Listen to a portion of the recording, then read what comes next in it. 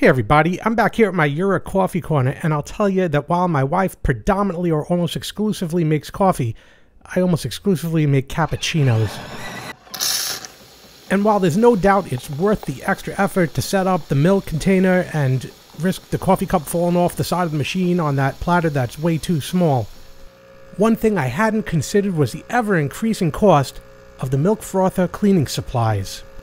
What we're going to do is we're going to get into a little bit of Jura cost economics today and how you could clean your milk frother using the exact same supplies from Jura at a reduced cost without any compromise whatsoever. Because there should never be any compromise on the cleanliness of items that are used to prepare food. If in the end you don't feel comfortable doing this, that's fine too. But let's get started. A while back I conducted a 4-month review of this Jura S8 machine that replaced my S9. With it came Jura's standard milk cleaning system and 100 milliliters of the now being phased out liquid cleaner. I had demonstrated the markings for the liquid cleaner, pouring to this line at the bottom, and then topping off with water to the top line. But I only demoed it because it was supplied. Jura had already moved on to these cleaning pellets to replace the liquid solution, even though in my opinion I find the liquid solution to be more effective. My LCD screen even has a picture of the pellets being used in the milk cleaning system. So just to get some baseline numbers, the liquid cleaner that you could still get, the 1000 milliliter bottle, has 100 uses at 10 milliliters per use at $39 a bottle. Costs about 39 cents per cleaning, and that's about 1 cleaning per day if you can use the coffee machine every day. Move over to a 180 gram pellet dispenser bottle for $50 that gets 60 uses. We're now looking at 83 cents per use. That's over double. You find a deal like this every now and again, but they're few and far between. When I bought that $50 bottle a couple of months ago, it was $38. And every time you use that milk frother, it reminds you to pay up. And when you hit start, it reminds you to pay up only to Jura though. Let's observe the picture as in the instructions. We put the metered crystals in, we fill the water all the way up to the line, and then we would run it. I want to stop for a minute and get a baseline though. How much water is that up to that line? So we're going to add it now, and I'm sure to be absolutely exact for our baseline measurement. And then I'll dump it into a measuring cup. This one is not the most accurate measuring cup, but it'll be good enough. Because we can see the amount of water is exactly 275 milliliters. We could get into how much the crystals actually displace later. So I'm going to run this frother cleaning regimen now. There's no cleaner in here, it's just the water up to that exact level. This is the first portion of the cleaning. I'm going to speed this up to 4 times. This is the pause that it does. I'm going to remove this. The second half of the cleaning portion, sped up again 4 times. It now says add fresh water to the top line for the flush portion. Wait a minute. What about all the unused cleaner still sitting in this container that I'm about to dump into the sink and then refill with fresh water? Something seems wrong here. So I want to know how much is in this container, but I got to drain this container first. And I'm realizing after the fact that I probably could have used a turkey baster for this. Would have been a lot easier, but I ended up using wads of paper towels to accomplish this task. But the whole point was to just empty that back container, leaving the water untouched in the front container. And so we'll pour that water into our measuring cup and have a look. And I don't want to say 125 milliliters, but maybe 115 milliliters of unused product. That's 41.8% of your cleaning solution tossed in the trash. Or 35 cents each use tossed in the trash. And just to illustrate how this whole cleaning system was designed for the cleaning pitcher, and not the machine, it tells us to fill up the water level to the line again. Speed this portion of the process up, but we see that it only uses a fraction of the water that it asks for, with no regard to what the machine uses. Look how little water was used from the top line. Why don't they design the machines to use the mixture of cleaner and water for which is actually needed? I just can't figure it out. What could it be? And this is not of recent origin. Going back on machines I've had over 15 years, the same exact thing. Given the quantity of water that would be added with the cleaning solution, the same amount of unused cleaner would be left behind, and all of that Wasted product just turns into money coming right out of your pocket into yours. So now I've subtracted the wastewater from the recommended amount of water and then added a little bit more water to err on the side of caution, and this is what I came up with. It doesn't have to be perfect on the first go around, but we're going to add it into the container now. And then we're going to run it again and we're going to see the kind of result we're going to get. Obviously, I'm going to speed everything up and I'm going to remove the pause from the middle so we don't have to wait on it. We just want to see how much water we're left with when the process is done. And we could see in this test event, adding that little extra left us right at the low mark by the time it finished. Quite an improvement. A small piece of cut duct tape could then be used to set the new mark.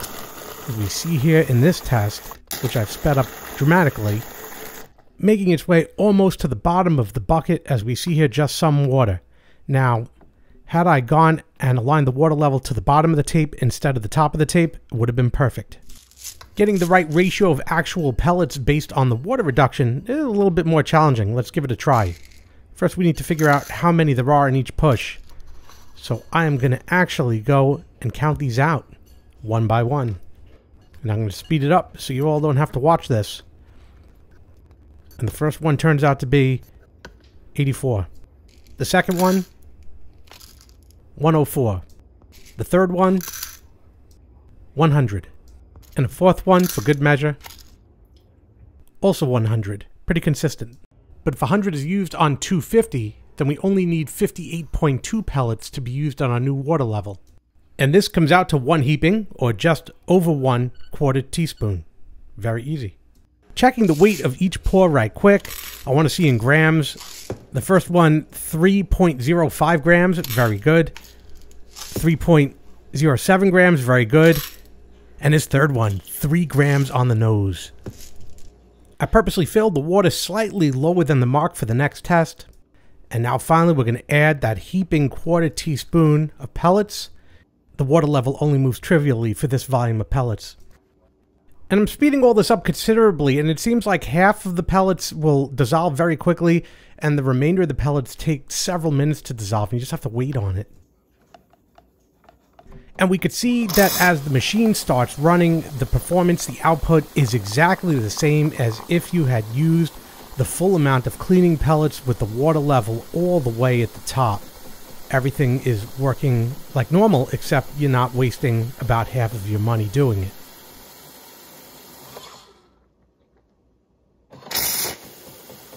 Now, what I also did here in this test, not only to demonstrate that it runs exactly the same, what happens if you put in accidentally just a little bit too little water? Really nothing, except it blows out a little bit of steam in the end. And yeah, that's basically about it. So generally I would have more water at my line. This wouldn't happen, but yeah, that's the end result.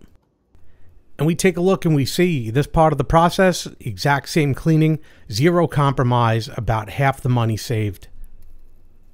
As an add-on while we're still here, using the same volume of water, I am going to do a degree of compromise. And what we're going to do is we're going to use time and exposure instead of strength. So I'm going to take half of what we had. So now we're down to 20, or 1/8 of a teaspoon, which I'm going to sort out now by hand first. There we go. 1/8 of a teaspoon. Shake it up, and I'm going to just put it right here in the water. Now, I don't know if those remnants that exist after 2 minutes are part of the solution or if they're a binding agent, but I definitely want to wait for everything to be dissolved, so I do wait a good 5 minutes. Let's get everything set up and run it like usual.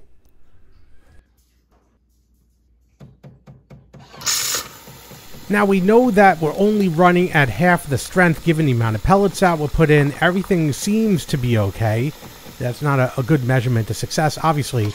But we're going to let it run its course for the first half.